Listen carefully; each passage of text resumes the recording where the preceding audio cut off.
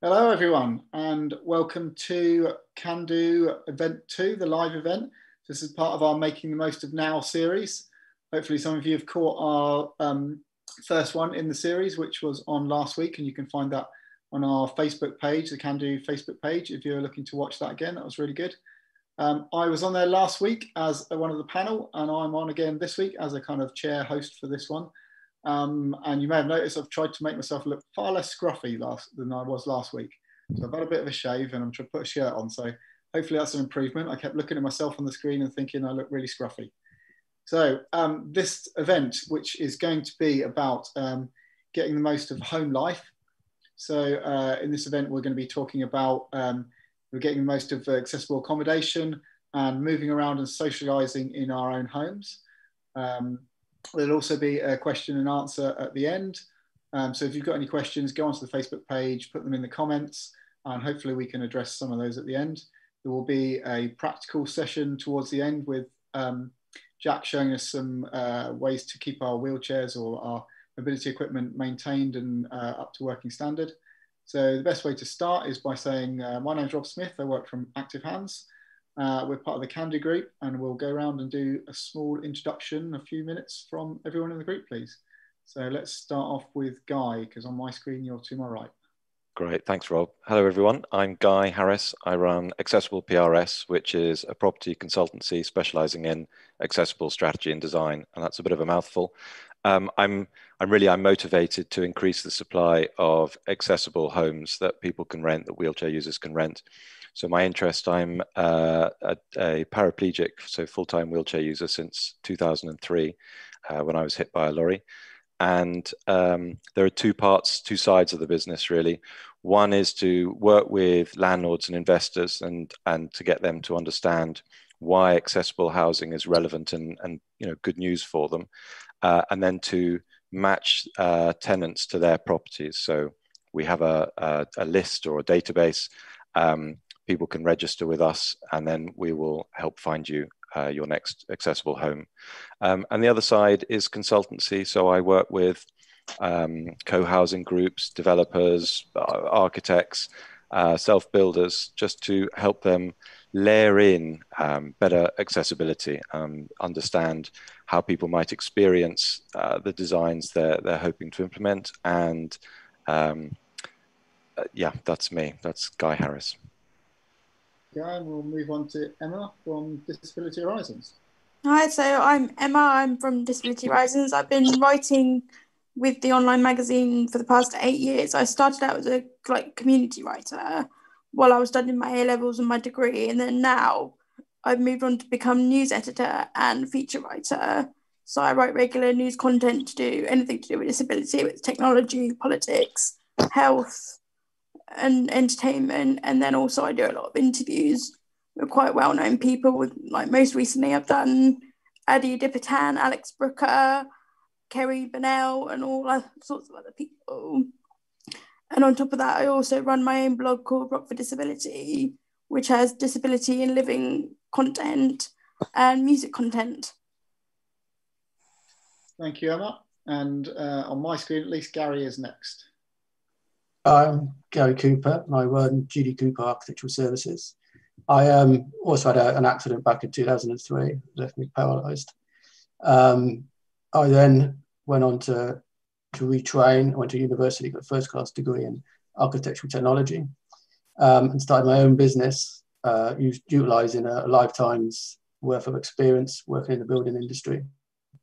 Since then, I've expanded to combine my practical experience in the building trade, my professional qualifications, and my hands-on everyday experience as a wheelchair user, to provide a specialist service for disabled and elderly clients. Okay, thank you, Gary. And Jack? Hi, I'm Jack from Jack's Mobility Solutions. I'm one of the numpties that broke his neck doing something dangerous. So I had a kite surfing accident back in 2012. From then, I decided to kind of open up my own mobile repair business catering for manual chair users and power assist products. So using my my previous experience from the mechanical trade and from the actual mobility trade itself, I offer a kind of reliable and affordable service for manual wheelchair users. Thank you. And Duncan? I'm Duncan Edwards. I'm from Traversac. I got married 20 years ago to Claire, who's a wheelchair user, and about 10 years ago she invented a bag that you can carry and use as a tray. So we've been selling it for about 10 years, meeting lots of people in the trade, entrepreneurs of all types. And recently, in the last year, I've helped Disability Horizons set up a shop, and we're selling lots of new products on there that help people in their daily lives. Thank you. And as you can hear from Duncan, we do work together as a number of companies. So we're kind of a loosely based collective. We haven't got any sort of structure, but as a Kandu group, we're all represented over these three events. So there were some of us on the first one, a large number of us here, and then there's a few more will be represented in the last event, which will be next week at 5 o'clock. So we're going to kind of split this discussion today into two halves, really. So the first half is mostly going to be about housing, accommodation, and how we fit into that.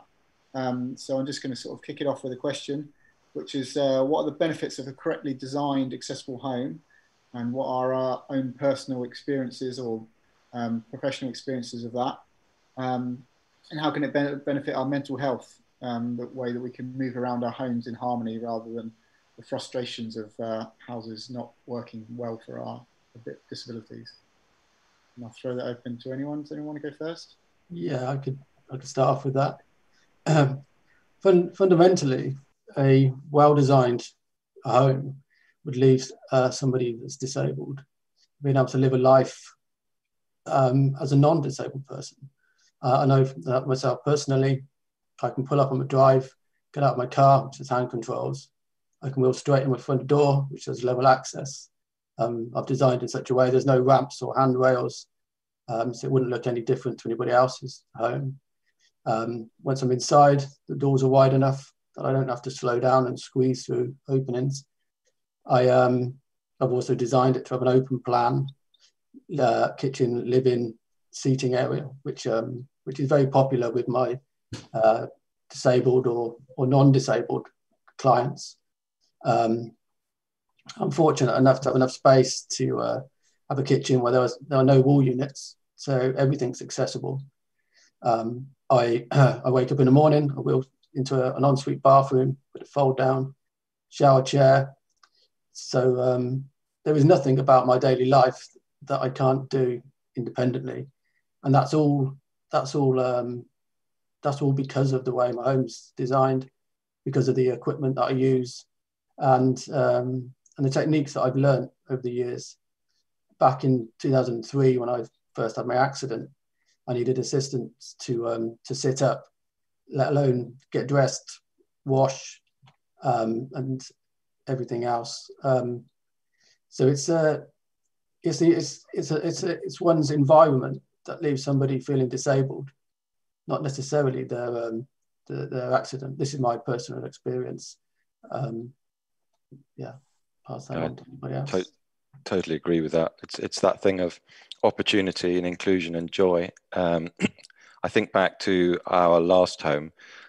We had a bathroom upstairs, and the kids were, babies at that point.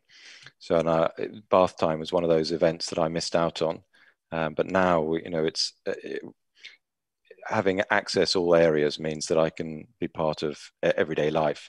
And I think that thing of opportunity, if you can't access areas, if you can't wash yourself, if you can't cook, and be included, then it can impact on mental health. It can impact on ability to go out and get work. It can impact on relationships, all the fundamental parts of life. Shelter is one of our most basic needs, and giving people that sort of autonomy to live their own lives and live their best lives is really important. we did used to live in when I first met Claire, we bought a new home in Great Yarmouth, and we put a 3-floor lift in and adapted it. But the lift never really worked properly, and it used to make a lot of noise in the night. Now we're back at the house at a bungalow, but there's just not enough bungalows really in the country to go around. But it is very, very handy to live in a bungalow.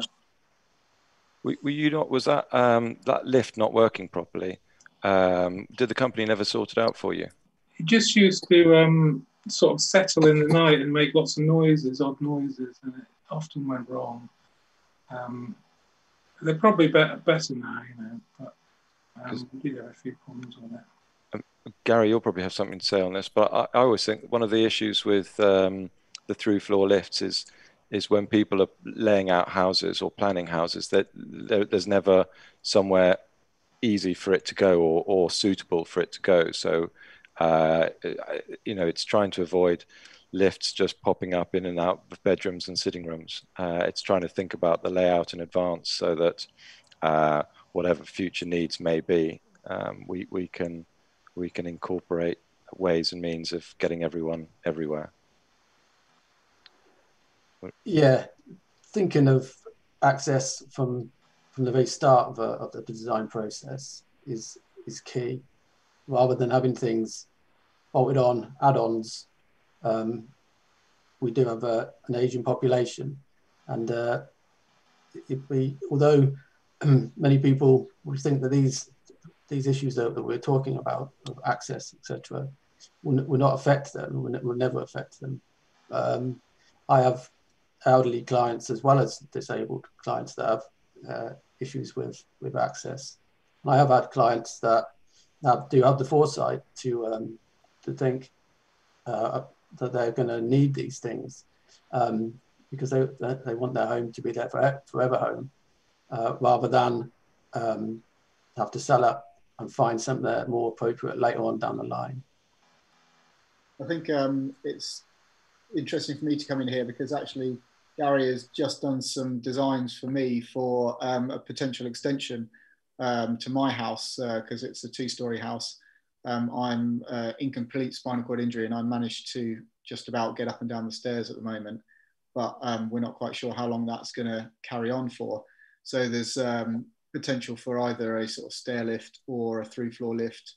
And like we're going to come on to in a second question, but I think we can address it now a bit, that the sort of future-proofing of your home is really important in a way that you can sort of potentially see where the problems might occur as your condition either deteriorates or you get older or as life changes regarding families or getting older and that kind of thing. So yeah, that's quite a key area to be thinking about accommodation wise.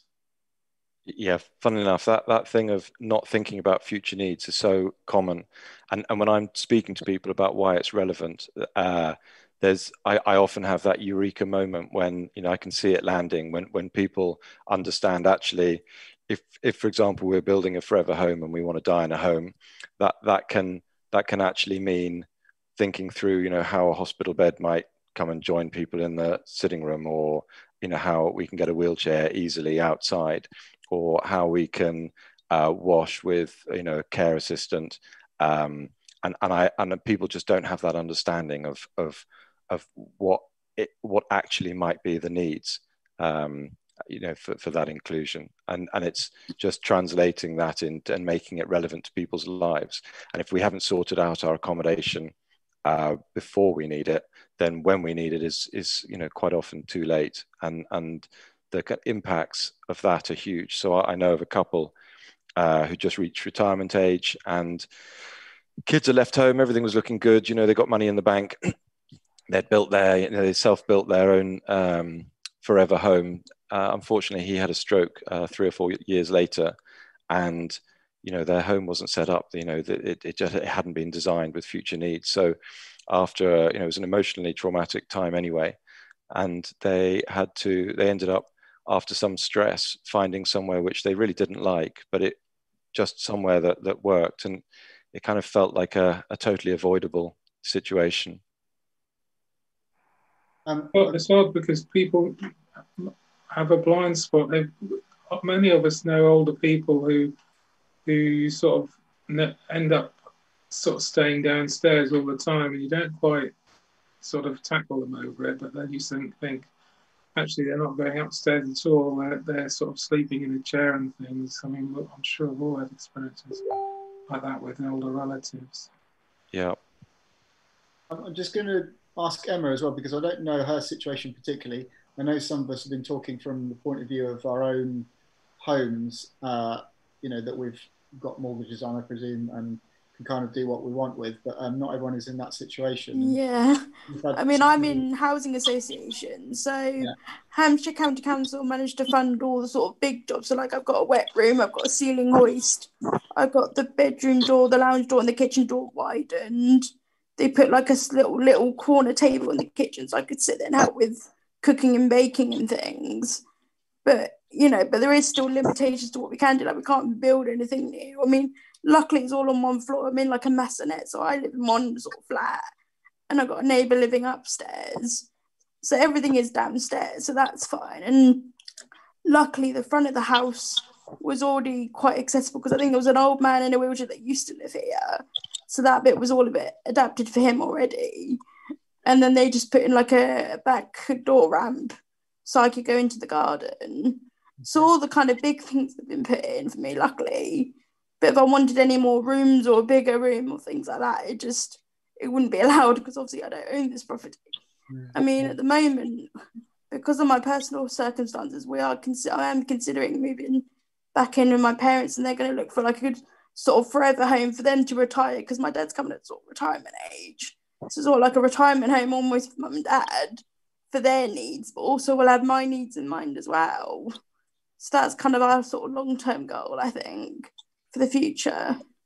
Can I ask, Emma, what your experience was, in the lead up to getting your home suitable for you? It was slow. I mean, I was I was at university, and then I don't know if you've heard of Trelaw College in Alton. It's like a disabled school college. So I was still living there while I was looking for somewhere. And eventually I managed to bid on this place. In the process, they had to do some jobs before I moved in, but they also had the rule that I had to be in the property to do other jobs. So they did the widening of the doors while I was still in my other house, but then they couldn't do any other jobs until I was living there. So I basically moved in with no furniture, no carpets or anything, and things like the bathroom I couldn't really use at all. So I was basically driving to a care home once a week for a shower, and then just using the commode in my bedroom for toileting for about 8 weeks. And then unfortunately the kitchen took about 6 months altogether to widen the door and get this extra bit table put in. So I didn't really have any access to the kitchen. So it was just a case of my carers doing all the cooking and cleaning, and I was sort of hovering in the hallway and directing them what to do, basically. So it was quite a long process. So I think it took about a year altogether to get everything sorted. Yeah, that's definitely. I expect that's the experience of a lot of people who aren't fortunate enough to sort of to be in housing of that they can't sort of change themselves or can't afford to change themselves. Jack, have you got anything to add? So I rent privately, and basically since coming out of hospital, I have just tried to source or find the most recent kind of new build flats to accommodate myself. So I don't have like a wet room. I use bits and pieces that you can buy from various mobility shops to kind of like accommodate kind of bathing and showering and all that kind of stuff. I'm fortunate to have like gorilla arms, so I can reach stuff from like a distance. My kitchen is an open plan kind of kitchen, which I'm currently in. It hasn't been fun. I've just kind of had to learn to kind of get around bits and pieces to kind of make my living as good as possible, really. What would, in an ideal world, how long did it take you to find that place? And did you have barriers on the way? Yeah, no, I mean, the first flat in Bognor, was it had a lift. When I viewed it, I was in a loan chair from Stoke Mandeville. And I viewed it, and everything was fine. Everything was accessible. We thought we might have to take the kitchen door off for access. But when I actually got released from Stoke Mandeville, I was in an action-free manual chair, which is horrible monstrosity of a wheelchair. And I actually found that I couldn't access the flat as well as I could originally. And because of that, I'd have to kind of like take my feet off my footrest to get into to the bathroom or anything like that. Kind of made like the first kind of, 2-3 months, kind of not great. But after that, having a chair that was suitable for my needs. After that, then renting came a little bit easier, and it just kind of took anything which was kind of newish. Really, I don't really get that kind of luxury. I just kind of like anything at the time which I feel was kind of a new build and meets the regulations. Then I can just kind of squeeze into it, I guess. Can I ask, have you considered or looked at going down any routes like disabled facilities grant, or getting any changes made? Well, obviously, because I don't know how that works with me, because obviously it would have to do some. I would have to speak to a landlord or something like that, I guess, for them to give the permission for that. So I haven't looked into those options. I'm kind of unaware that where I stand with them as a private renter. Either Gary or Guy, can you tell us a bit more about a DFG? And I'm aware that we've got people following from various different places, including, I think it's Mila, from Germany, we need to say hello to. So there's people looking from all over the world. So there'll be different regulations depending where you live. But if maybe just briefly, Gary, you could go into what a DFG is, or Guy, one of you, and then we'll wrap this section up in a little while. Disabled facilities grant is to pay for various adaptations to the property for disabled needs, access, ramp, wet room, widening doorways, improving the heating. But there are restrictions. The maximum amount is different in England and Wales. In England, it's 30,000, possibly I think 36 in Wales. And it doesn't exist in Scotland. They presumably have something different in Scotland. There's also a limitation on how much they'll give you depending on your savings. So if you have savings above £6,000, then that will be taken into account, unless the grant is for a child under the age of 18, then savings won't be taken into account. The amount you will get and the process varies from local authority to local authority. So there is no set formula, really. For Jack's situation, it is available to landlords for a disabled tenant. So that may be worth looking into. If your landlord, I mean, I'm a landlord myself, and if I had a disabled tenant, I'd obviously go down that route and try and get things done for them. Yeah, just briefly, Gary, or where would you go to find information about DFGs? Go on. Sorry, Gary. No, I was just going to say your local council, your local authority. Guy might know some more. Well, I was going to say, so there's a couple of places you can go. You can go direct. Like, it is a process, and there are certain things that it's worth knowing. So the first thing, in terms of those, how much is available. Each local authority may have discretionary funds available, and so depending on the work that needs doing, there may be a possibility to top that up. But that, again, just as Gary said, is a postcode lottery. The other thing, I think, on each person or each property, it's a one-time grant. So if you're going in thinking, I just need the kitchen done, I'll get the bathroom done later, you actually need to make sure that you're properly assessed on all your needs around the property, and the occupational therapist or the assessor should help you through that.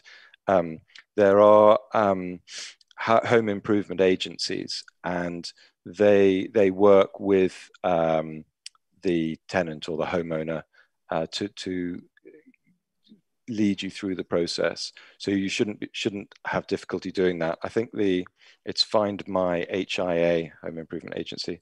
findmyhia.org.uk is a starting point.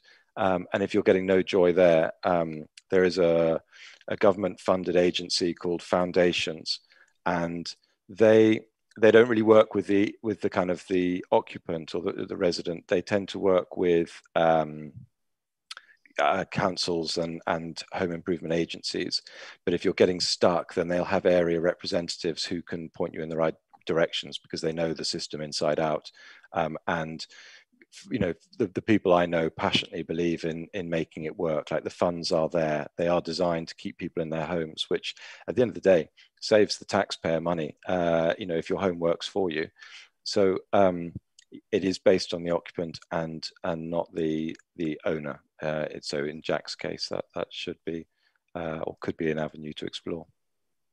Okay, well, so we've got people regarding the housing sort of mentioning on the comments that some of their favourite items that they have as home improvements or adaptations are automatic door opener, widened front door and ramps, and Google Chromecast, which is very useful. So I'm going to go around everyone very quickly and just give a 30 seconds of what your favourite adaptation to your own housing situation accommodation is and why. So Emma, let's go with you first. Yeah, probably my electric door opener as well. I think is my favourite because it's just like a button. So I've got one clipped on my wheelchair and one clipped on my handbag, and I can literally answer the door myself to the postman and deliveries. And then when I come home, I can let myself in and that. So that's kind of the greatest sort of tool I've got, I think. Thank you. Duncan? I think the profile in bed, I mean, having a good bed and can sit up and down and raise the height so that you don't get bad back. I mean, that's probably the best thing we have, I think. Jack? Currently using a potato smasher to open my kitchen window with. I thought that was quite handy. A high-tech version. Yeah. Okay, Gary?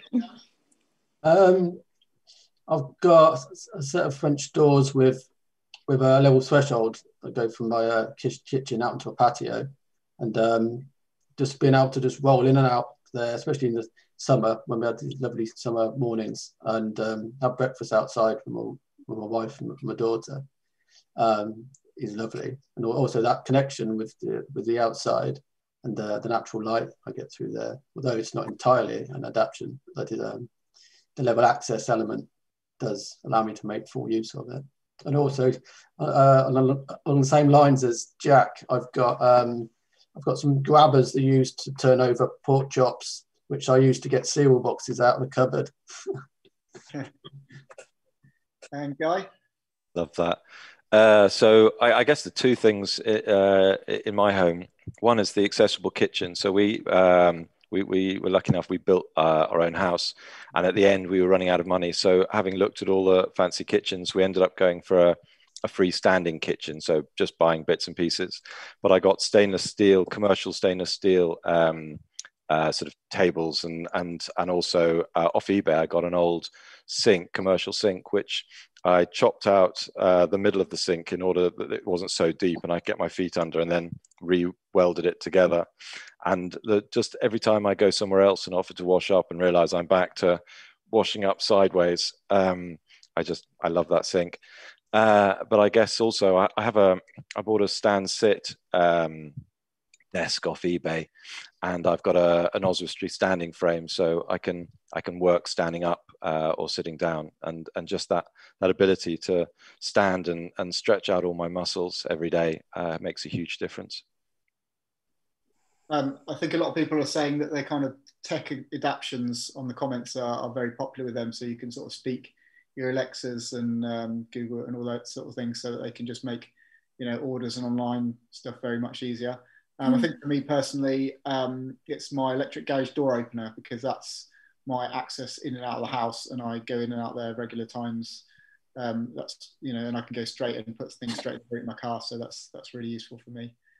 I think what we're going to do now is call the sort of section to a close. So we've spoken earlier about who Kandu are. We've got a little video now that hopefully Ben will be ready to play for us. I'm going to remind everyone that if you've got questions, to put them in the comments, or any comments you've got. Also, there is going to be a poll or a short survey, which is also on the Kandu Facebook page that will be put up. Either it is already or it will be by the end of this session. So if you've got any comments, then put them in there as well. It's just a quick survey. And we'll play the the video about what Kandu Group is as a whole, and we'll be back with you for the second half in a bit.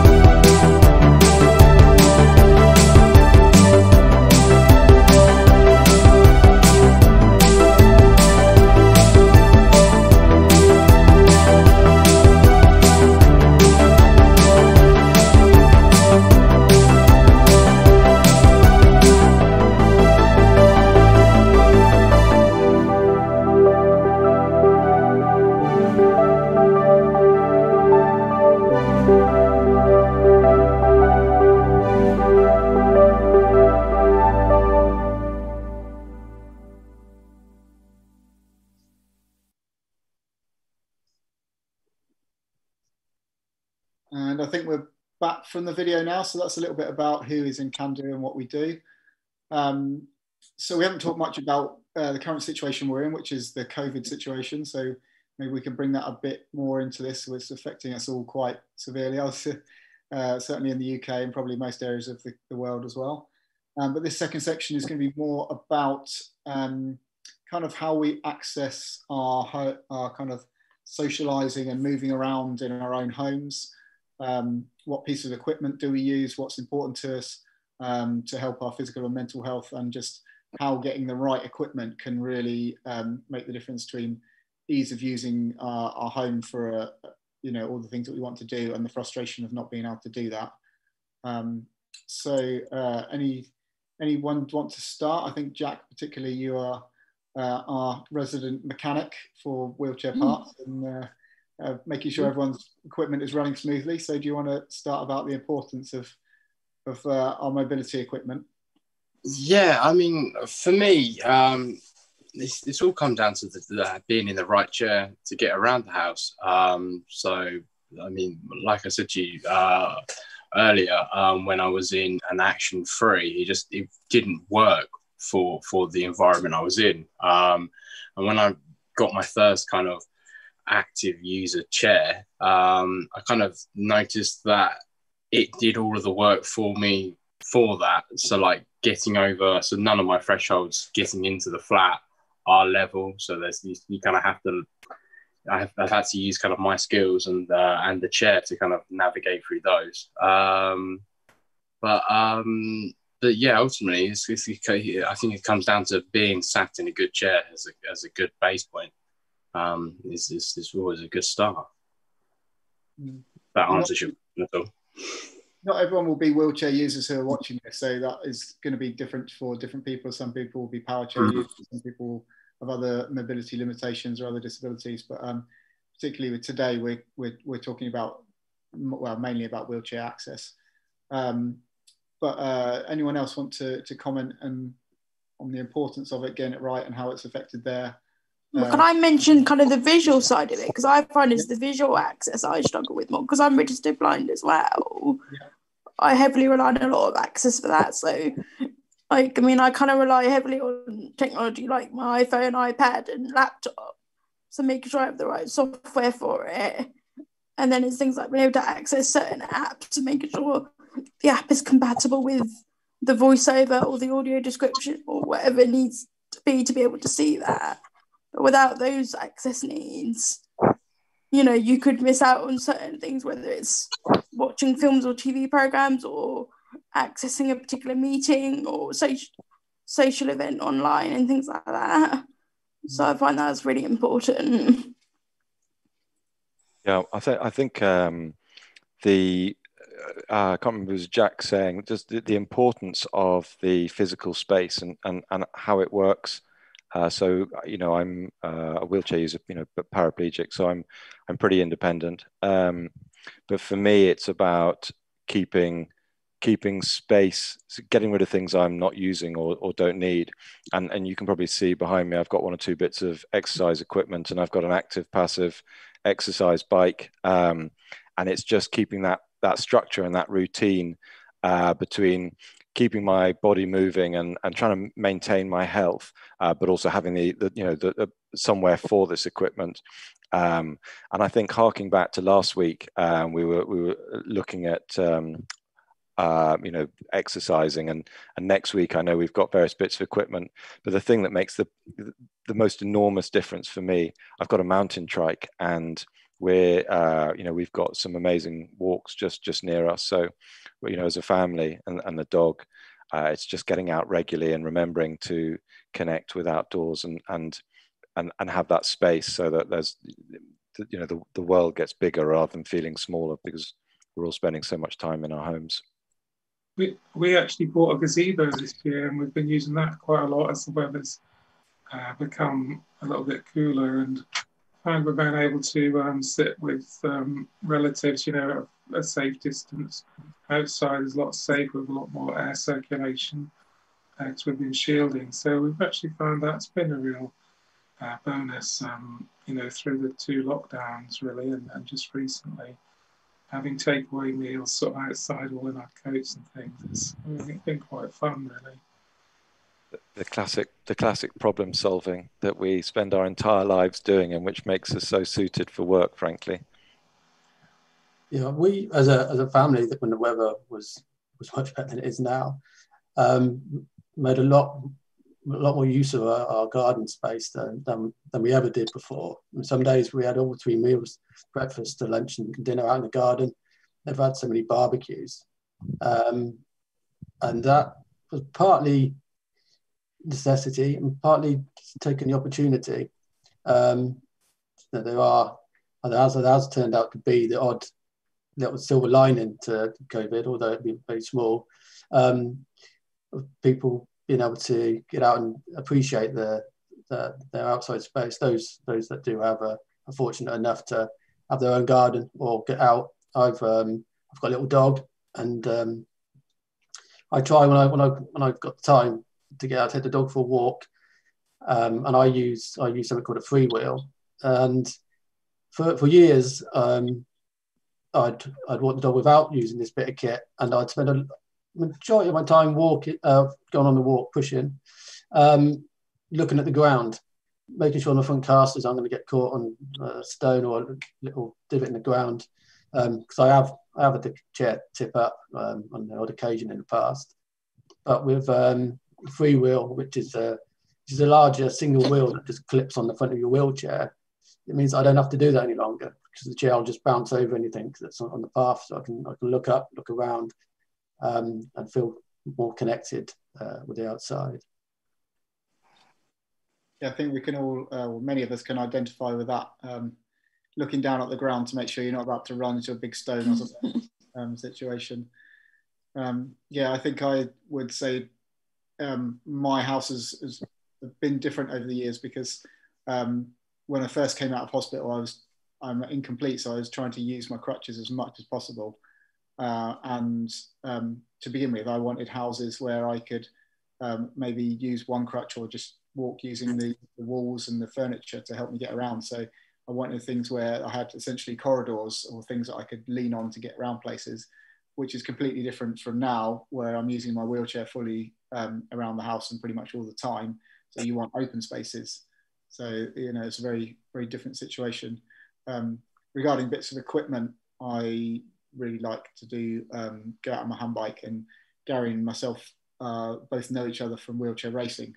So we've got wheelchair racing chairs, and we also do a lot on Zoom calls with our racing group, which is really good for our physical and mental health, I think. You guys competing against each other? We are actually very close. Yeah, we're quite competitive actually. When in the days when we could actually go and do races, then we'd be about 50-50 in the last couple of years about who's won. So excellent, good sparring partners. Again. Quite a few half marathons when it's been a few seconds between us. Yeah. And Jack, do you find that you have lots of people needing, kind of modifications and repairs to their bits of equipment, their clip-on bikes and hand bikes and that kind of thing?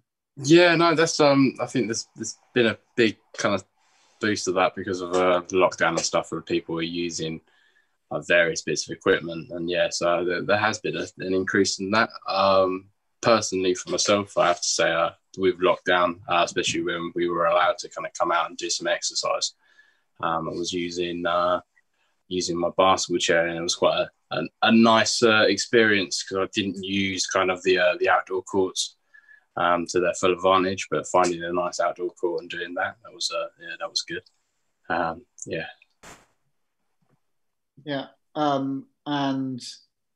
Duncan, I think we were talking a bit earlier that not all the kind of bits of equipment, the additional stuff that we have around our house work, and you were telling us about your hydro pool that you had for a while. Yeah, well, it was a hot tub really, and it was outside. When the boys were young, one of my sons has Dravet syndrome, so he's got a movement disorder. So it was really good for him to be able to stretch out and sort of enjoy the water. It was great when they were little, because I could just lift them in, and also my wife Claire can lift in at that time. But as we've got a bit older, it's a little bit more tricky, and it is quite difficult to get a hoist near enough to the edge. You can't. There's no space underneath it to put the hoist. So we did get rid of it in the end. So it's quite pricey trying to heat a hot tub outside as well. Yeah. Yeah, but it was fun while it lasted. And we will come back to the more things on the equipment because Jack will have his video towards the end showing how to keep things maintained when it comes to your day chair, if that's relevant to you. I'm just going to go on to our last question, which is more about sort of socialising and things that we can do to maintain social contacts within our home, protect our mental health, and what we do to do this mostly. Does anyone want to start? I've got an app on my phone called Headspace, and I do a mindful meditation every morning. I've been doing mindful meditation for quite some years, but it wasn't until I got the app that it then became a more definite daily practice that I would do at least once a day. Before I had the intention to do it each day, but probably done 3 or 4 times a week, and I have found that it does help with my my mental health. It does help me help with my stress levels. Yeah, so I'd recommend that.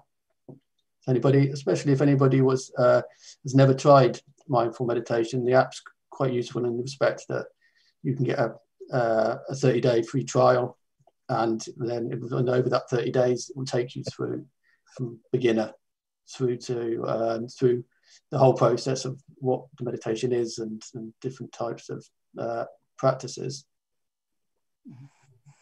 Yeah, I think looking after mental health is so important, and I'm pleased to see kind of the environment around mental health is actually changing, and people are beginning to understand like what it can look like not to be okay, and whether that's behavior, our behaviors with family or whatever. For me, part of my own looking at my past and dealing with what things I find difficult.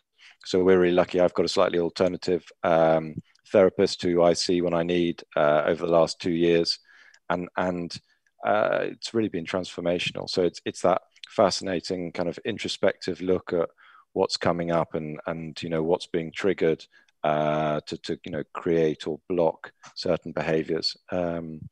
But I think I know that some of you guys here are gamers and stuff and look to other people.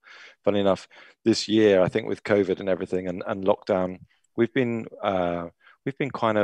quite a family unit. So I've got 2 small kids, and we've spent some amazing quality time together, which, as I think you said earlier, Gary, it's a silver lining.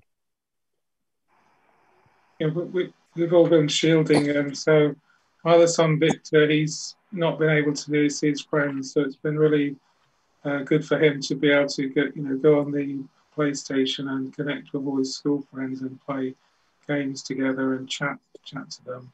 The technology that they've got to stay connected, even though they can't meet, has been amazing for him, I think. And Jack, you've been doing gaming as well, is that right? Yeah, no, I've been using 12-year-olds on Call of Duty most of the time online, doing all of that kind of gaming stuff. So, yeah, I have to say there was a gaming side of things, and all of that has kind of kept me kind of, a lot mentally more like sane, just kind of having that relief actually. During the kind of early lockdown period, it helped a lot. So yeah, that was good. Are you living by yourself, Jack? I am, yeah. So that's a completely different experience. From me, say, like, how has that been? Because that's a much more grueling situation. It's been really difficult. I've had to say work's probably been the kind of my main outlet, that, and then coming home and just kind of like I said, doing the gaming or being able to get a bit of time out on court or something like that, just to get out of that. But it's been very difficult. Yeah. Do you have people local to you that within the guidelines and the rules you can actually meet outside? Well, my parents live in Spain, so no. And then apart from that, about an hour and a half drive to my sisters. Okay. So it's been a difficult one.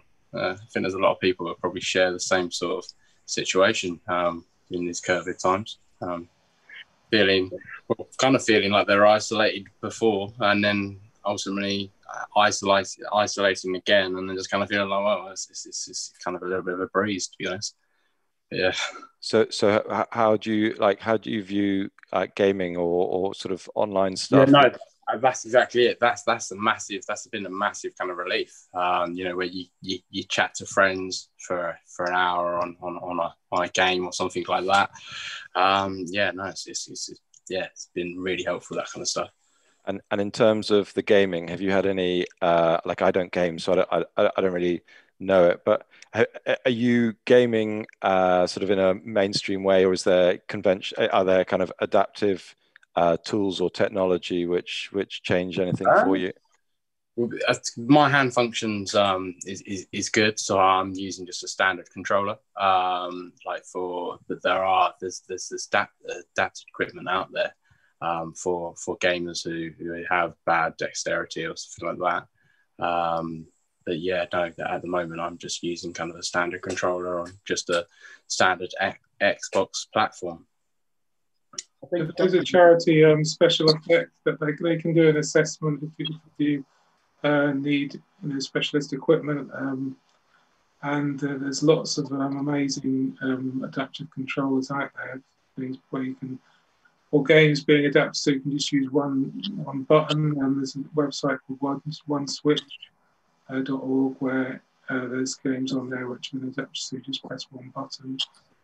So there are things if people want to give it a try. You had quite a good publicity for Trabersac recently, didn't you? Through, was it Xbox? Yeah, we did. Zach Anna is a comedian in the USA, and he used Trabersac in the Microsoft video when they brought out the Xbox Adaptive Controller, which is a new interface where you can plug in different switches and joysticks and puff switches to work the Xbox. So. And he used it in the video, Trabersac, to mount some of the joysticks and switches he was using. So it's been seen by millions of people, but they probably didn't know it was Trabersac. That was good. And Emma, what's your experience of kind of social media forums and? Well, I've been really lucky this year, actually, because I think my workload's kind of increased a lot because of it. Because before, because I've been doing a lot of online courses for freelance journalists and things, but normally these courses you'd have to sort of travel to London or Manchester or something to do it, which is normally quite more difficult for me because I need to rely on carers to accompany me and the travel time and everything. But now being able to do it over Zoom or online forums, it's just so much easier because you just book it there and then turn up on the day and you're ready to go. So I managed to achieve so much more sort of learning and also getting work as well and doing a lot more work, because also with my work at Disability Horizons, trying to organise interviews can be quite difficult because a lot of these people are busy away filming or recording or competing in sport and things like that. But now with everything not really happening at the moment, we're able to get hold of these people more frequently. So I managed to do a lot more interviews this year than I have any other year this year. So overall, really, I think COVID's been pretty good for me this year, really, in terms of my career, I think. I think the only thing I'm missing is really just seeing my friends face to face and going to gigs and festivals, really. It's the only thing I'm missing at the moment. Yeah, COVID has definitely leveled the playing field to a degree in the work situation. And I was speaking to a colleague who she talks about neurodiversity and how, for her and a number of her clients, that's made a huge difference, and they're really pushing to kind of keep the home working ethos out the other end of this. Yeah, I think it's definitely a leveler. As part of my profession, I have to do continual personal development, and I've also found that all of these courses that I may have had to travel some distance, or they were just too far away, or they were limited by numbers, that they're all online on Zoom. And I'm doing more than ever to keep myself up to date with changing technologies and products, regulations, etc. It should help with employment opportunities, because now people realise it can be done. You know, you can work from home. You don't have to travel to London and sit in an office to work. You can work from home effectively. So it should lead to more opportunities, really, for disabled people who are of their own home, absolutely suitable for them, and not have to spend 2 hours on a train and then try and get through London or whatever. Yeah, I'd say it's a nice continuation of that BBC journalist having his kid run into the room during the interview that everyone absolutely adored. Completely. It's very human, very accepting. Yeah, and I think that's a good way for it to go forward as well. You know, we are all individuals in different situations, and being accepting of that is a really good way to go. And it has leveled up the playing field for a lot for people with disabilities, I think. I'm going to try and draw this bit to a close now, so I'm a bit aware of the time. So we have got a video from Jack with some wheelchair maintenance and tips on. So it's about 10 to 15 minutes. We're going to come back after that. If you've got any questions, then get them onto the comments in the Kandu Facebook page. So I think the questionnaire is now up, the survey. So also feel free to go on and put your answers into that. And we will be back in a little while, and we'll finish any questions that you've got, wrap things up, and tell you about next week. Okay, are you ready to go with the video? Hi guys, it's Jack from JMS. Today I'm going to be showing you a video on how to keeping your wheelchair well maintained. We're going to be going over the bare necessities like changing tyres, adjusting quick release pins, checking and tightening fixings, and also chair hygiene, which is really important during a pandemic and key to keeping parts working.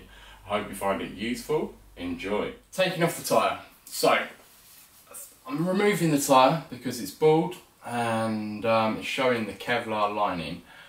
So this has got a Presta valve, which is a high pressure in the tube, allows you to hold higher pressures. So I've unscrewed the cap here. If you've got a car valve or a shrouder valve, you want to kind of use like a smaller Allen key just to push the valve core in. So on this one, I've unscrewed the cap off the top. I'm going to release the air like so. You want to make sure that you deflate the inner tube completely. And then if you just kind of work around, just making sure the tyre is off of the bead of the wheel, and then after that I start opposite the valve.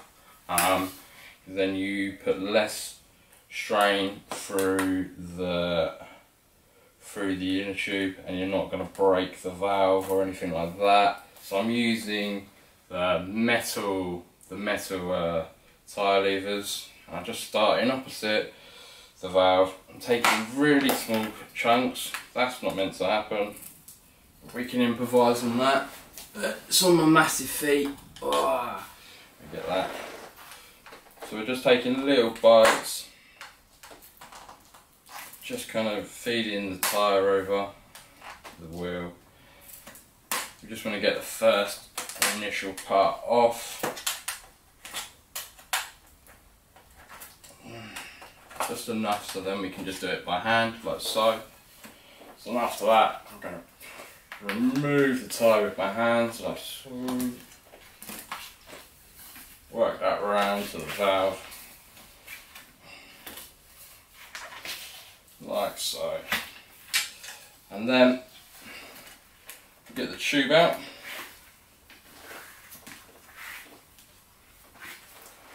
Starting opposite the valve again. If you just peel the tyre over, you might need to use tyre levers to do that. Right, so that's that all off. Yeah. So now we've got the tyre and the tube off. This would be the best time to check over the handroom fixings and also the spoke tension. So you'll need to remove the rim tape and replace that. Unless you've got the kind of plastic all in one piece, then you'll just remove that like a tyre, and this would be the time where you would tighten up those handroom fixings. You generally tell if you've got a loose fixing on the handrooms, but if you give the rim a tap like that, you'll get like a tinny vibrating noise that will come back and feed through there, and then you want to replace those. If you do have the wheels that have like a nylock nut on the outside, if they have worn loose, then it's probably better that you replace those fixings. And then checking the spokes. So you just want to kind of go around and in between your hands, just kind of have a feel of the tension, and if there's any that kind of are obviously loose, then I would just tighten them up half a turn just to kind of match the tension of the other spokes. Realistically, that needs to be trued in a truing stand, and that can be done at any kind of good independent kind of bike store, really, because a wheel is kind of balanced through every spoke. So every spoke is individually has its own tension to create that wheel to spin straight. And yeah, so if you've got a wheel which has kind of multiple spokes that are loose, I would tighten them up just to keep the wheel rolling. But like I said, realistically, that would need to be trued properly to get that wheel to spin straight again. So now we're putting the new tyre on, so I'm putting a Marathon Plus tyre on. As you can see, the tread, it's all brand new, so that's going to help in the winter, especially in the wet conditions, so when I put the brakes on to do the transfers and stuff like that. So what we're going to do to start off with, so I'm just going to put the first bead of the tyre on to the rim. And I'm just going to work round, just get the first lip of the tyre on. Like I say, you might need to use tyre levers. They're generally kind of squeeze on by hand. So I'm using the old inner tube. I'm confident that it's been holding pressure. If you do find that when you're taking off the tyre and your inner tube is stuck to the rim tape or to the tyre, it generally happens with the with inner tubes and tyres that have been on the wheelchair for a long time, and they've gone through kind of changes of temperature through summer and stuff like that, and they end up sticking to the lining of the tyre or the actual rim tape, then I would swap that out, especially if you're having to kind of really peel it away from the tyre or the rim. Because yeah, you'll fill it and then you'll generally find that it will leak later on. I mean, you can chance it, but it's just not really worth the hassle for it. Right, so I'm putting this back in. So I'm just peeling. You can't really see that, but I'm just where the valve is, where it slots in. I'm just moving the tyre over, bringing the bead over to expose the hole. Feed that through. You want to have the tyre the inner tube slightly inflated. That will help to prevent any pinching when fitting the tyre. And then I just go around, feed that into the well of the wheel, like so, all the way around.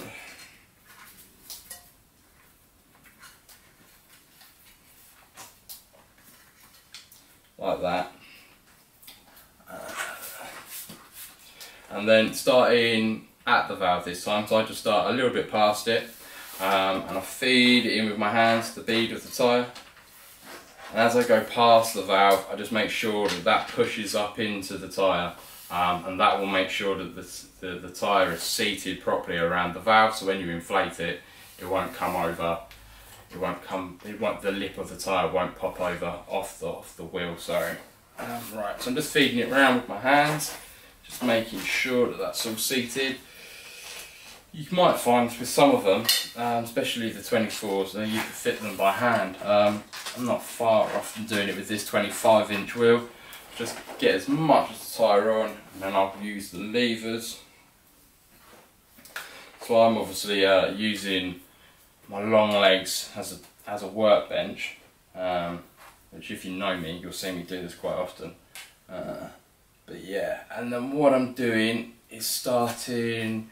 So I've used the lever over here just to get my first lever, just to get the tyre over, and then working at the opposite end of the tyre where it's still kind of exposed, and just doing small bites, being very careful not to pinch that inner tube, and just working it over.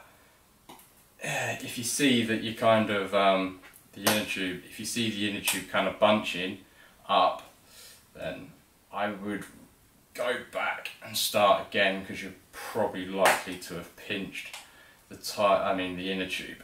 So there you go, just working around slow, small bites, and then the last bit you just feed over with your hand like so. Now that's ready to be inflated. Yeah, so I'll pump that up.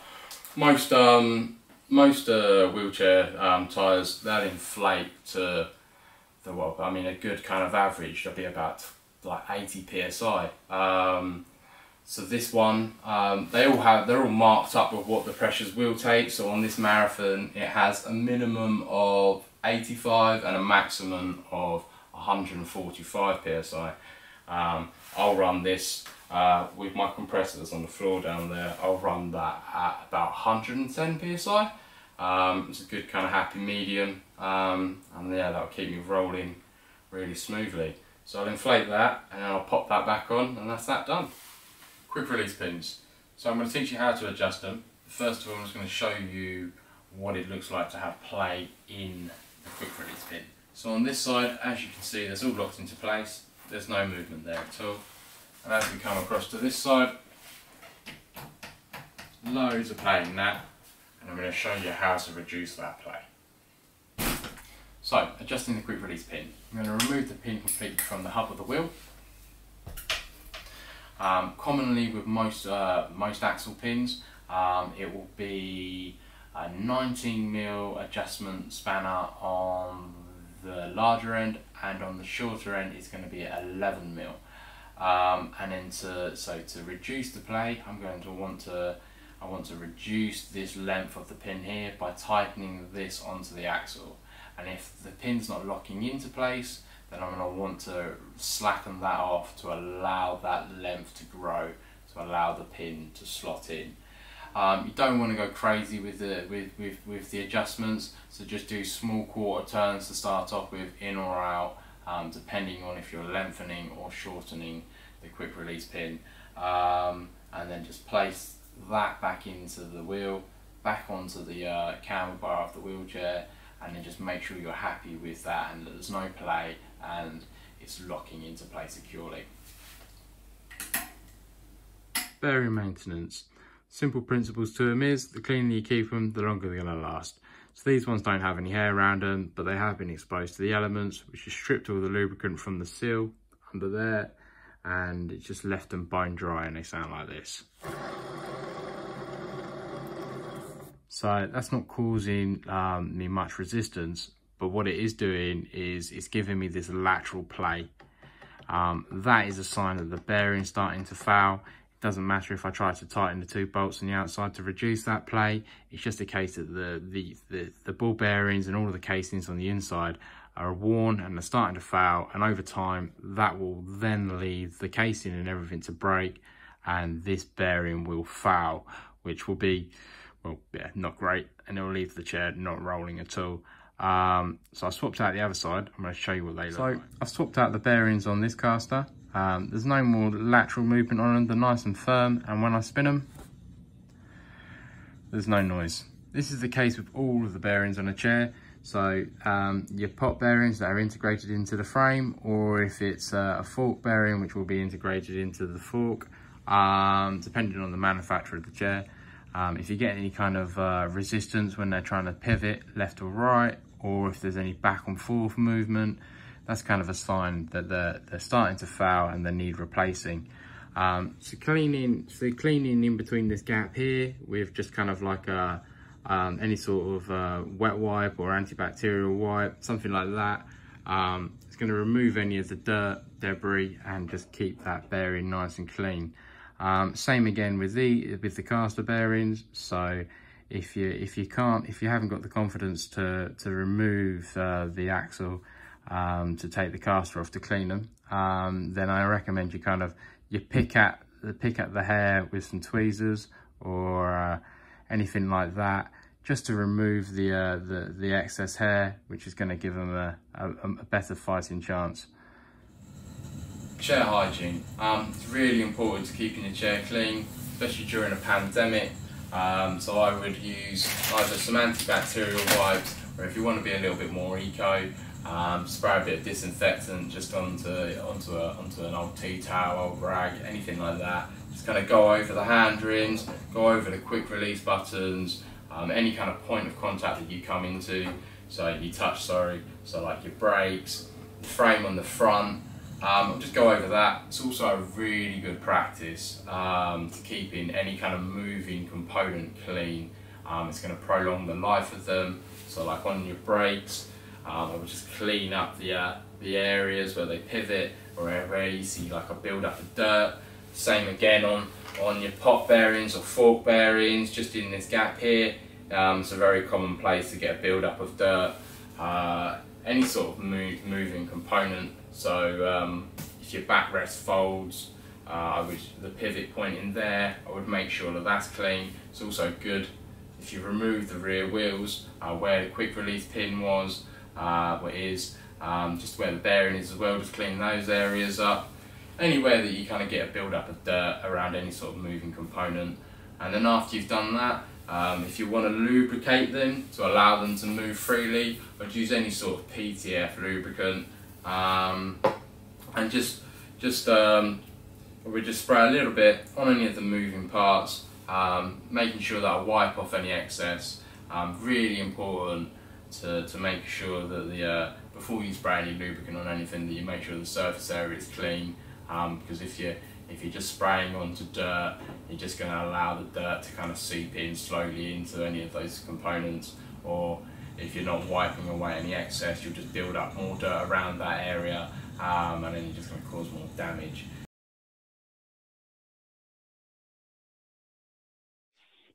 Will you tell me when? Okay, hopefully you found that really useful on keeping your wheelchair in perfectly good working order. And Jack is obviously available if you have any issues, and he will come out in his adapted van to come and fix all your problems, or hopefully anyway. Hopefully he'll have all the tools for the job. So we've got a few questions that we just want to go through before we wrap things up. So Andrea has asked about any approved wheelchair suppliers. We do actually have one in the Kandu group. They are spokes.co.uk. Jack, have you got any comments on them or another ones that we can use? Yeah, so depending on what avenue you choose to go down. So if you're going through the NHS, then obviously you would go to your local wheelchair services. Other than that, it's more of just who you work with and who you find as a reliable kind of wheelchair manufacturer. So it's all preference really after that, on what you want to use and who you want to work with. And you could probably also go to some of the online forums in the UK, particularly ones like SCI Owners Club are quite active if you want to get opinions of what people think of various different suppliers. So that's a good way of finding out who people think are good. I'm going to go around a few people now and just ask them, because they've got particular areas of expertise, and they're going to go and be putting some links into the comments page on this video itself. So Guy, which ones were you going to put in? So I've stuck in the one for the Find My HIA, Home Improvement Agency. So if you're thinking about disabled facilities grant, look, it is a little bit regional. Some places are missing, but there is help for you. It can be a bit of an ordeal or a bit of a process, but there is help is the key message. And I've also put in for wheelchair users wanting to rent privately. I've put in a link for our registration page. There's no obligation, there's no cost, so have a look. And Gary? I've put in a link to the disabilities disabled facilities grant, and that's it's a .gov site, and it's just a very basic guide. Okay, Duncan?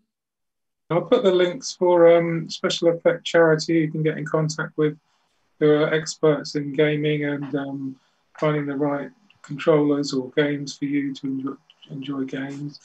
And also for One Switch, who specialises in games that can be played with one Switch and retro gaming.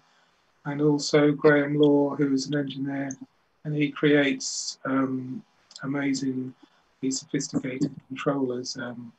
He's based in Leicestershire, and he also has worked for Remac for many years, so he's a real problem solver and a great person to chat to if you've got a particular need really for using controllers.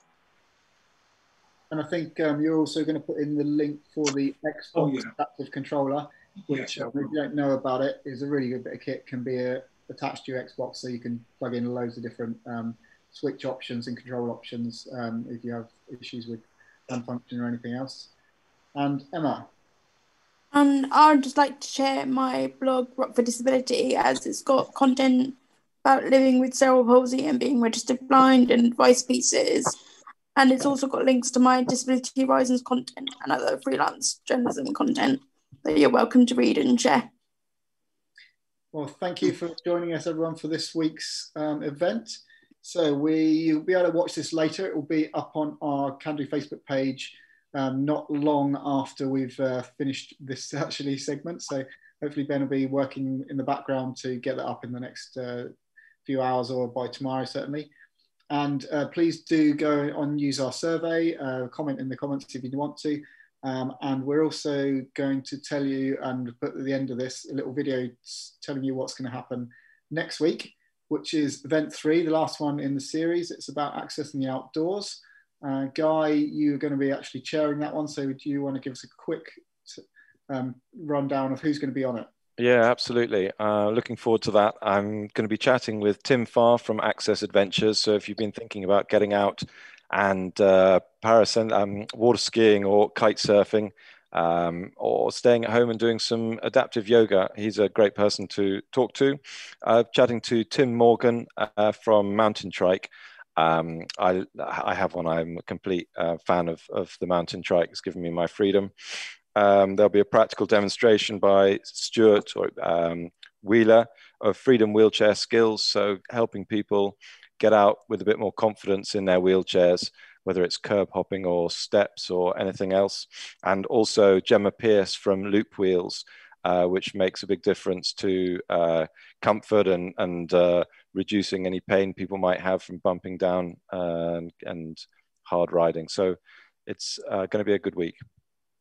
So yeah, join us again next Friday, next Tuesday at 5 p.m.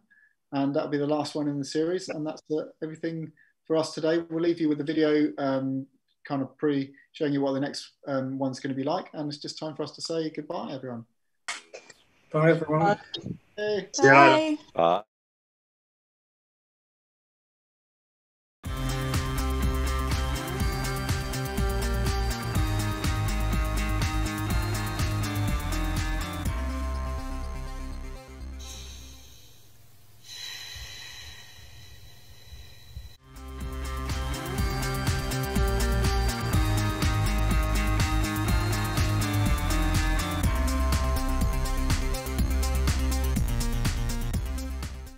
Getting into the great outdoors can have a huge impact on our mental and physical well-being. This week on Kandu Live, Mountain Trike, Access Adventures, Loop Wheels and Freedom Wheelchair Skills talk to you about how you can access the great outdoors and the adventures you can have while you're out there.